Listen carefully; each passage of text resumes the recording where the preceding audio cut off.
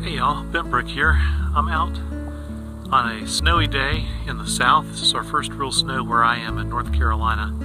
And I'm out scouting around looking for two things the forest can provide.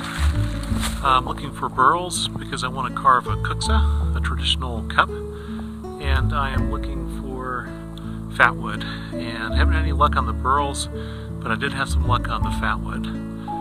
And I'll show you all where I found it and how I harvested it and how I'm going to process it a little bit later on. That might be more than one video, but anyway, you'll see. So I'm going to keep scouting and I'll fill you in later. A place in the wood with lots of blowdowns often yields some fallen pines. These are susceptible in the winter to heavy ice and snow, and that gives me an excellent place to look for fatwood.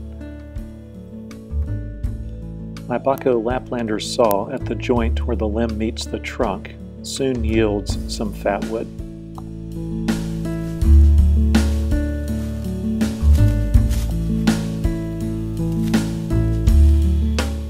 As my stroll through the woods continues, the new fallen snow begins to reveal some things, like animal tracks that I would not see before, but because the ground is hard packed, the new snow settles on it first, revealing these hidden pathways through the woods.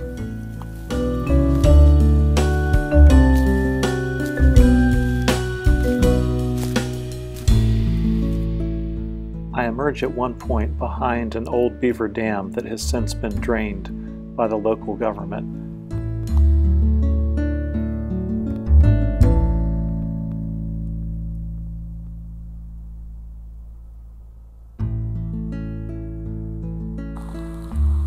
I didn't have any luck after all looking for a burl.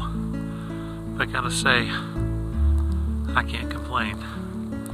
This has been absolutely beautiful.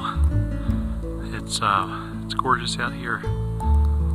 The sound of the snow coming down, you can hear it, glittering like ice.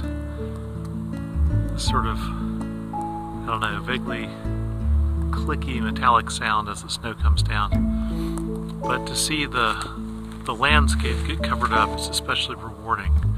And to see things like those animal trails that I saw, things that I wouldn't see ordinarily as I'm moving through here, but all of a sudden they become apparent.